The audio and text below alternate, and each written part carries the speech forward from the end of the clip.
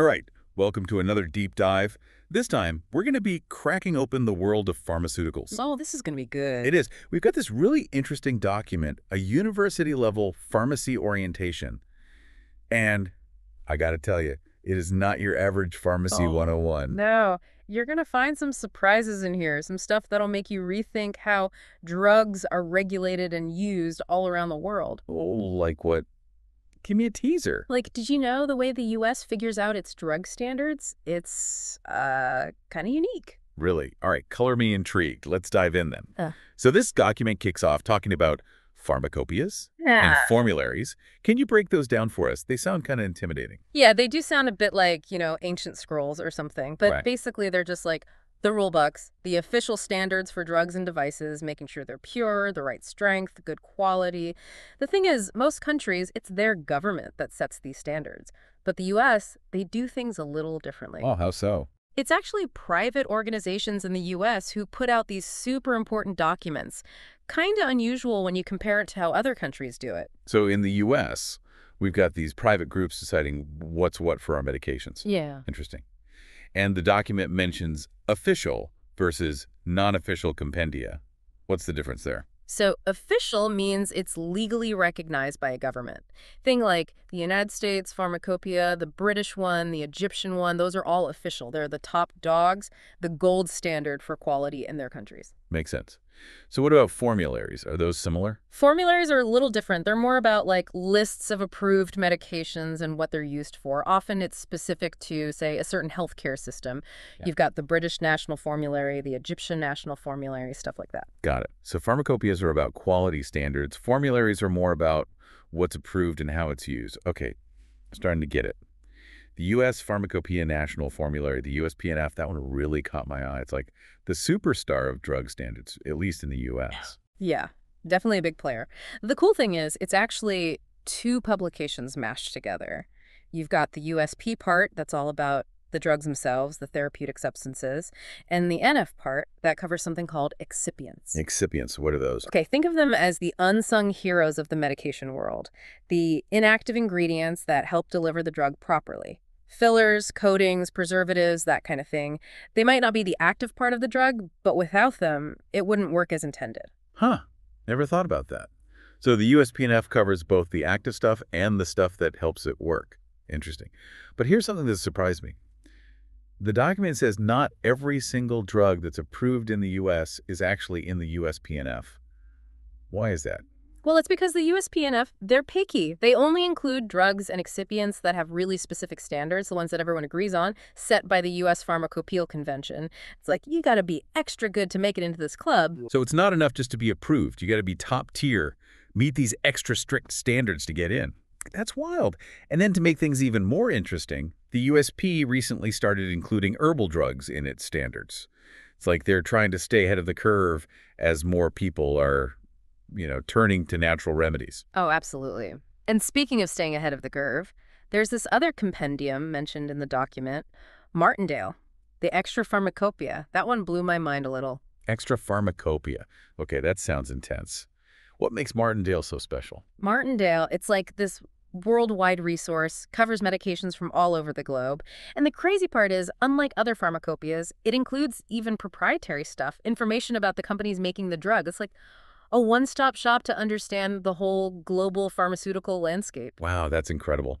All this talk about pharmacopoeias and formularies really brings up how important drug safety and effectiveness are. But what about the folks actually giving out these medications? What about the pharmacists themselves? Oh, great point. They play a way bigger role than people think. It's not just counting pills and slapping on labels. Pharmacists are seriously involved in so many different parts of healthcare. So it's time to bust some stereotypes then. This document lays out 8 key areas of pharmacy, and it's way more diverse than I ever imagined. Totally. Let's start with one that often gets overlooked, regulatory control and drug management. Whoa, okay, that sounds serious. What do pharmacists actually DO in that area? These are the pharmacists working for the government, and they're basically the guardians of making sure drugs are safe and that people can actually get them.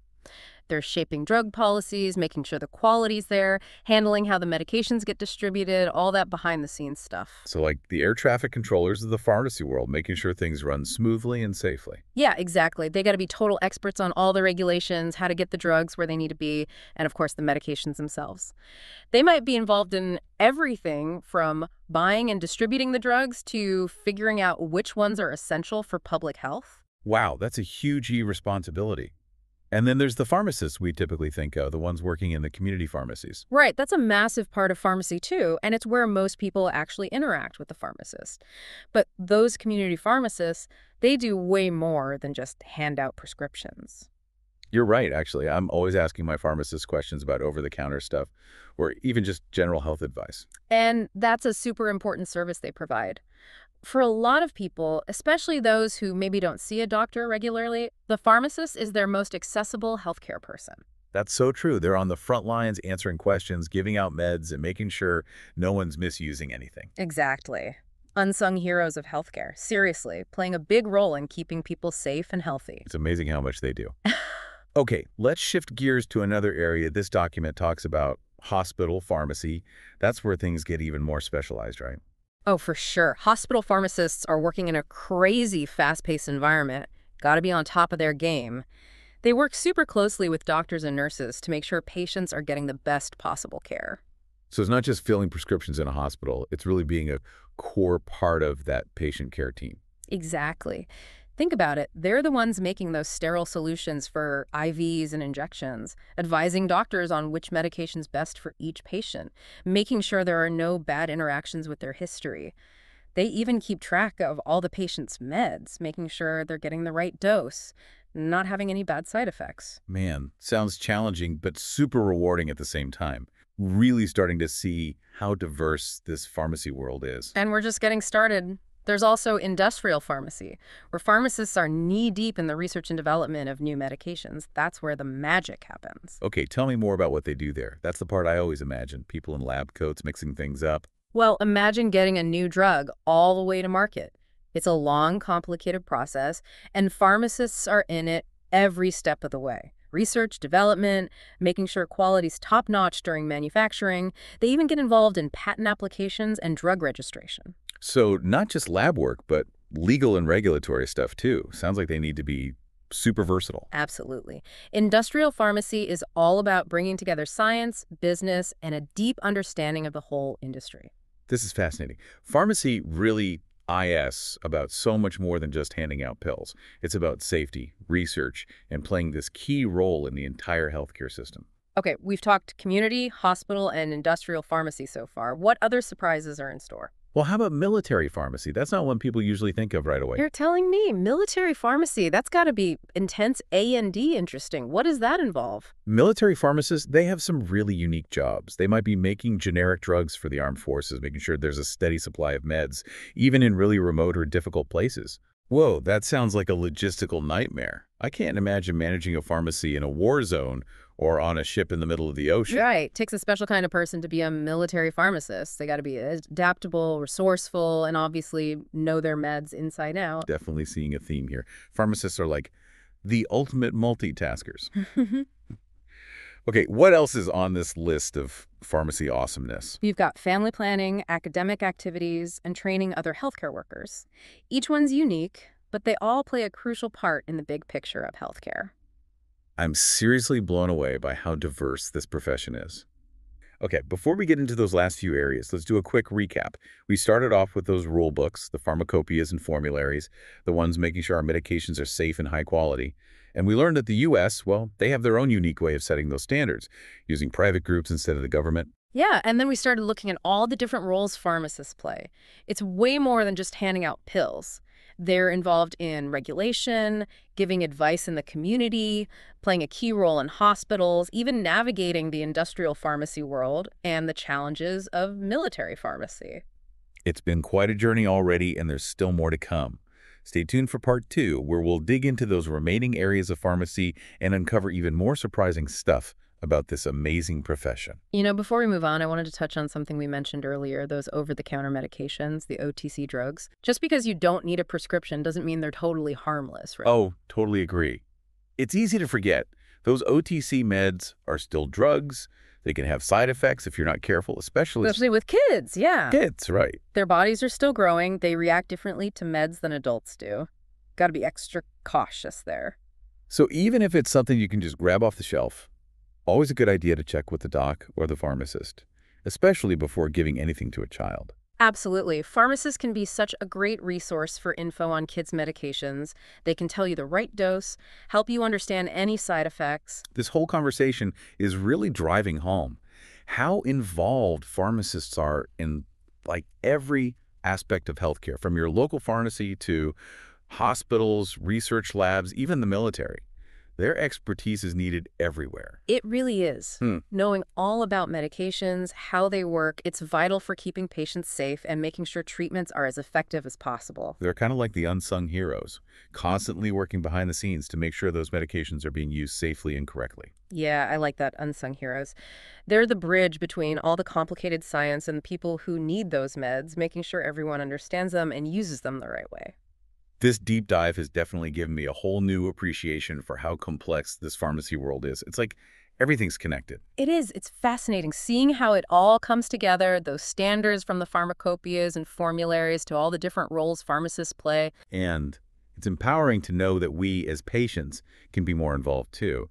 If we take the time to understand how it all works, we can make smarter decisions about our own medications. Exactly. When we know about our meds, the good and the bad, the potential benefits and risks, then we can really advocate for our own health. Okay, so we still have a few more areas of pharmacy to uncover.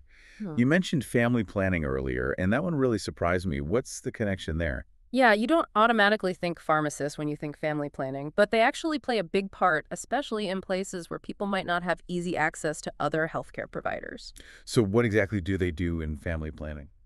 A lot, actually. They educate women about all the different types of contraception, explaining the pros and cons of each, helping them choose what's best for them, based on their situation and their needs. That's so important. There are so many options out there. It can be overwhelming trying to figure it all out on your own. Totally. And they can offer general counseling on reproductive health, talk about safe sex practices, answer any questions women might have. In some cases, they might even be able to prescribe certain contraceptives themselves, which really helps people get access to those services. Wow, I had no idea pharmacists were so involved in family planning.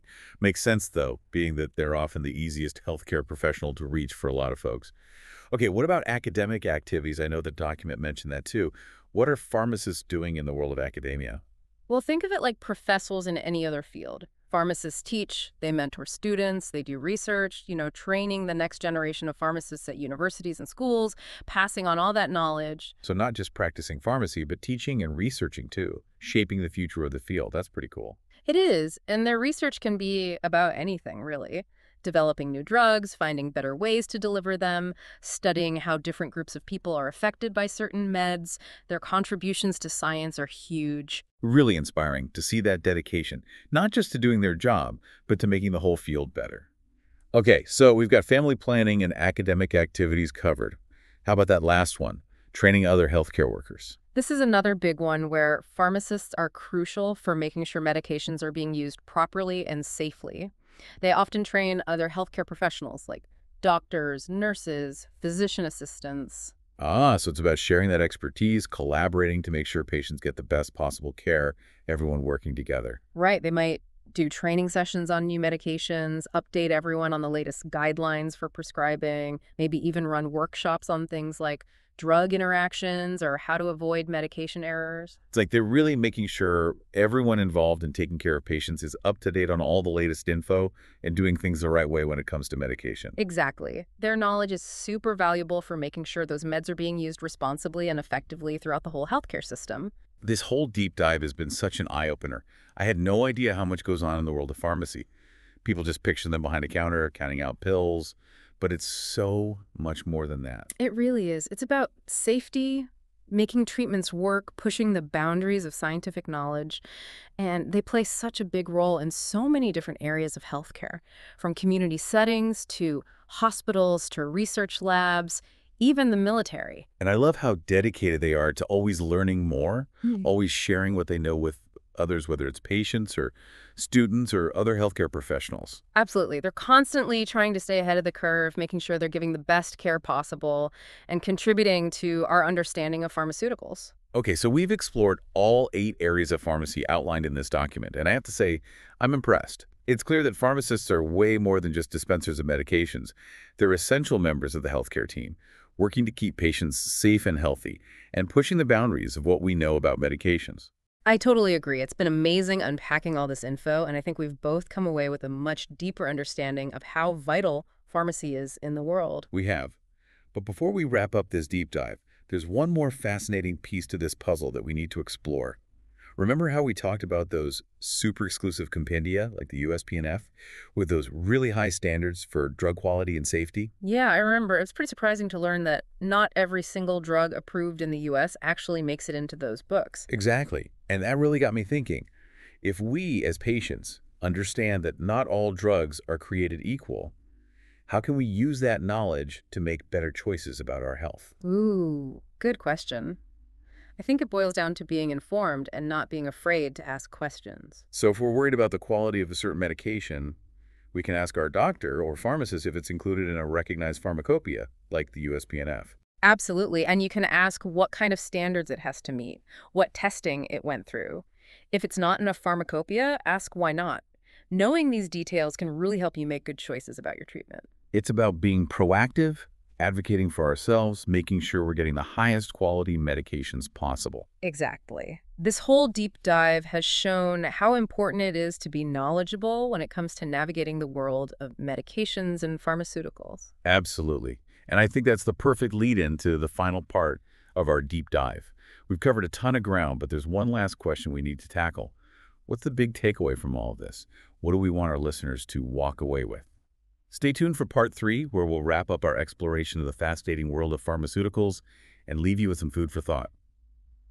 All right, welcome back for the final part of our deep dive, this time into the world of pharmaceuticals. We've talked about so much, from those rule books of drug standards to all the different things pharmacists do.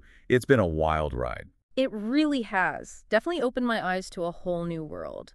I think we both have a way better understanding now of just how complex and important this whole field is, right? 100%. But before we wrap up, I want to go back to something we touched on earlier. Remember how we talked about how not all drugs are created equal? Some meet those super strict standards of pharmacopoeias, like the USPNF, but others don't. Right. Those compendia are really selective. Only the drugs that meet those really high bars for quality and safety get included. Exactly. So that got me thinking, if we understand this, as patients, how can we use this knowledge to make better choices for our own health? I think it comes down to being your own advocate, right? Being informed and not being afraid to ask questions. So if we're concerned about a specific medication, could we ask our doctor or pharmacist, hey, is this in a recognized pharmacopoeia? Like the USPNF or something? Yeah, totally. Those are great questions. You can ask about the standards, what testing it went through, and if it's not in one of those pharmacopoeias, you can even ask why not. It's about taking charge of our health, not just blindly accepting whatever we're given. Exactly. Knowledge is power, especially when it comes to navigating this complex world of pharmaceuticals. For sure. And I think that's the perfect way to wrap things up. Thanks for joining us on this deep dive into the world of pharmaceuticals. Yeah. We hope you enjoyed it and maybe even learned a thing or two about how intricate and important this whole field is. Yeah, it's been fun. And who knows, maybe this sparks some curiosity for you to explore other corners of the pharmaceutical world. There's always more to learn. Absolutely. Keep those brains buzzing, and we'll see you next time.